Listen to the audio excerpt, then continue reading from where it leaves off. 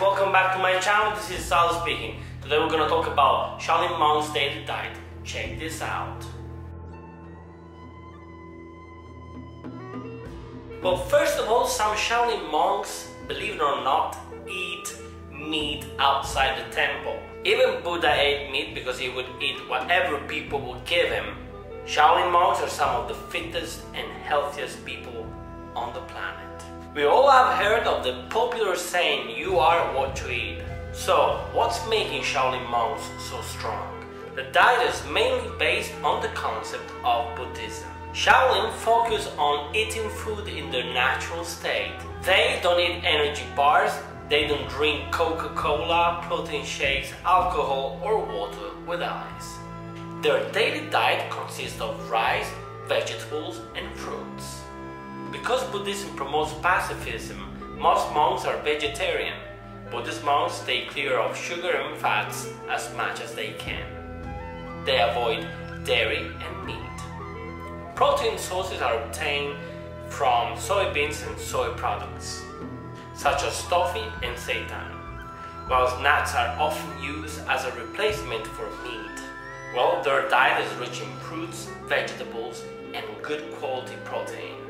So let's talk about breakfast now. They have breakfast around about 5 to 6 a.m. Well, we know that Shaolin monks eat 3 set meals. Let's talk about breakfast now. Breakfast is between 5 and 6 a.m. Shaolin monks' breakfast consists of a soup made of beans called the 8 treasures. The 8 treasure congee consists of a variety of grains, beans, nuts, and seeds, along with other ingredients chosen for their therapeutic qualities. Shaolin warriors believe that the time they eat is as important as what they eat.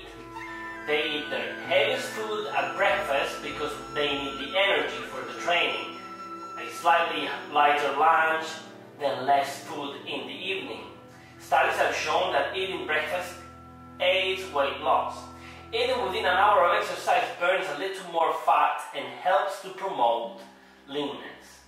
Eating before exercise enhances performance and increases the amount of calories burned. Then around about 11:30 they have lunch. Their lunch consists of 5 to 6 different types of vegetables, tofu and rice. There are many things going on between breakfast and lunch. They exercise all day long. They even take a nap in the afternoon and then they have dinner around about 5:30 p.m. Noodles are served for dinner with bread, which is usually made of black or yellow wheat. Well guys, I hope you enjoyed this video. I find this topic to be very interesting. If you did, please thumbs up and subscribe to my channel for more content from Sal. I want to thank my patrons for their amazing support, and remember, if you feel sad, you better call Sal. Bye bye!